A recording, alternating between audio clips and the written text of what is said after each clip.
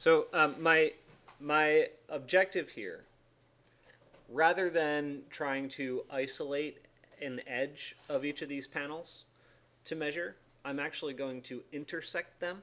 So it's basically as if I take a piece of paper and I draw a line across it like this. And I define where that line is in all cases, and then I say how long is that line? Because I can't identify if this edge of the paper or that edge of the paper or this edge of the paper is always going to be either index 1, 2, 3, or whatever. Okay, so that's the gist of what we're doing. And really what that looks like in simple terms is I'm going to draw, and I'm only going to draw it around one building for now, but eventually we're going to have to do it for the whole site. What do I have on? Ortho. No.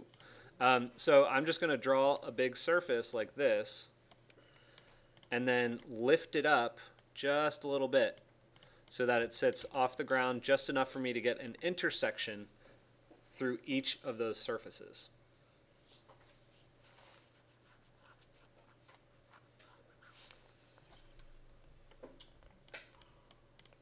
Okay. Yes? I have a question about your number sliders. The one that is attached to it, the item on the left. Yeah. What values were that set to? This one? Yes, there's just one. It doesn't matter because I disconnected it. You can delete that one. Okay. Wasn't that one going to the faces as an object? So that number slider was for if you want to analyze one face. So I was trying to show you kind of, the false assumptions that we can make by not analyzing enough information. So what was attached to the DB rep? This one, yes. You erased that one. Yes, I did. Okay, so now we kind of have to go back, back a little bit and create the intersection curve, which we're then going to analyze. Okay, so notice how we're doing a lot of kind of circular reasoning, and really what that's based upon is, if you notice, everything flows back through these nodes. Every single one of them goes from this node to this node where we get all the individual surfaces, which we're analyzing a lot, and then it feeds into the operators, which are happening over here. So make things a little bit clearer here. Slide that a little bit further out. This one is a bottleneck. This is what we're analyzing. So without further ado, I guess, let's actually do the intersection. And as you would probably guess, the intersect command is going to be under the intersect panel, or intersect tab, sorry. Under, I think it's physical. Yeah. So brep, brep. So it says solve intersection events for 2 breps. So this is what we have, right? The information that we have is we have the individual brep surfaces, which is 16 individual surfaces. Then we have the surface that we just created, which now we have to reference. So I go under params and I go under geometry, and I'm going to drop in, make this one a brep.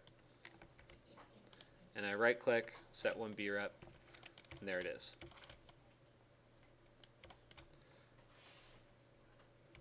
Okay, and I'm going to go back to, I'm going to put that one on CRVs.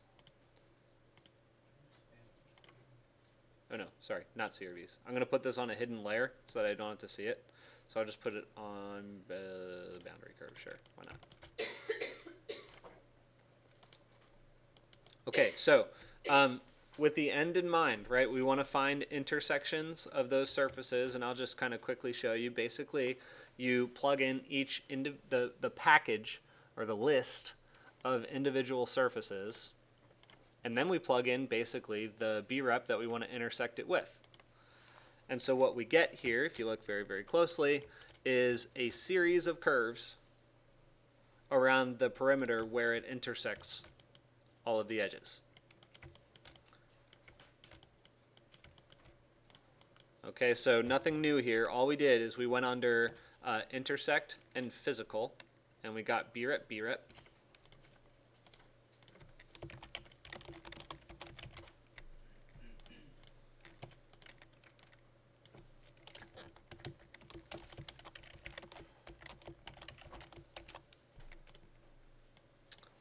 And then we, and then we referenced in the surface that we created and we plugged it in. And that's it. That's all we needed. Okay, so do I need to give you guys a moment to get caught up with that, or can we just keep rolling on? All right, Quick question. I'll give you a minute.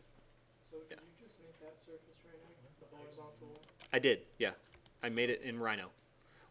So maybe what might be a little confusing here is the intent overall, the master plan. You guys should be aware that right now I'm only working on one building. What I'm trying to prepare for with this definition is that I can just draw one giant surface across the entire site that's going to analyze every single edge of every single building that we've made. And for all 100 buildings, that's quite a task. So I'm simulating that right now with one building. Yes? Would you do that all at once, or would you do building by building? All at once. So, Even like the walls too? yep. Yeah, so the objective here is to make it fully automated. It'll take some time to compute. You know, that's going to be a lot of work that it has to do. But the objective here is all we have to do is extrude the surfaces, the walls, then cut, analyze the edge, and then map the thing in based on the length of the edge for every single building all at once.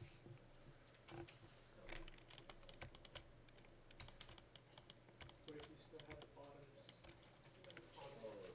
If you cut a plane through all the objects and they have the bottom surface still on there, would they count only what's being intersected? Yep.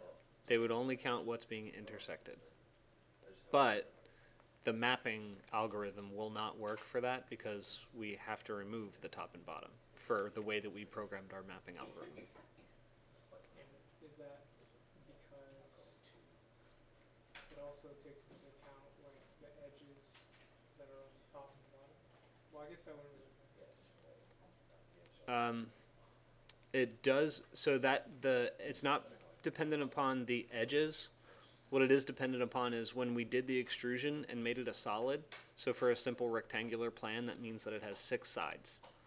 We could not control, because of the limitations of how it assigns the faces, we could not control how to select just the walls numerically by index. So what we had to do is just eliminate the problem with selecting it by index. And instead of selecting it by index, just create the extrusion that doesn't have a top and a bottom. Then you don't have to worry about omitting any of the list at all. So it just shows you information in numerical value.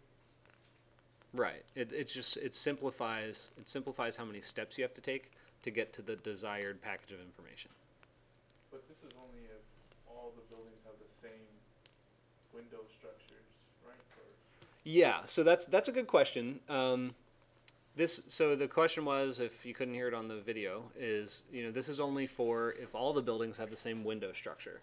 So yes, right now, especially, yes. What I will show you is how to build in variation.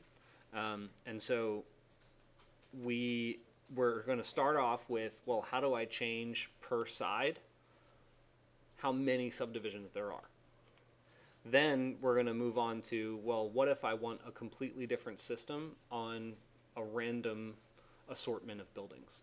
Which I'm going to jump back. That's where we move away from this. We start moving into new geometry and more logic mapping. And we're going to look at, well, how do you reduce and replace with new definitions within one larger system? Does that make sense? yeah, no, it makes perfect sense. Okay. Trying to figure out how you're gonna do that. Yeah, it's actually simpler than you would think. I could kind of jump to the side real quick and show you guys the basics of it on the grid later on if you'd like, to give you a preview. Okay, so I'm going to stop this video here because it's about to hit 10 minutes, and then we'll move on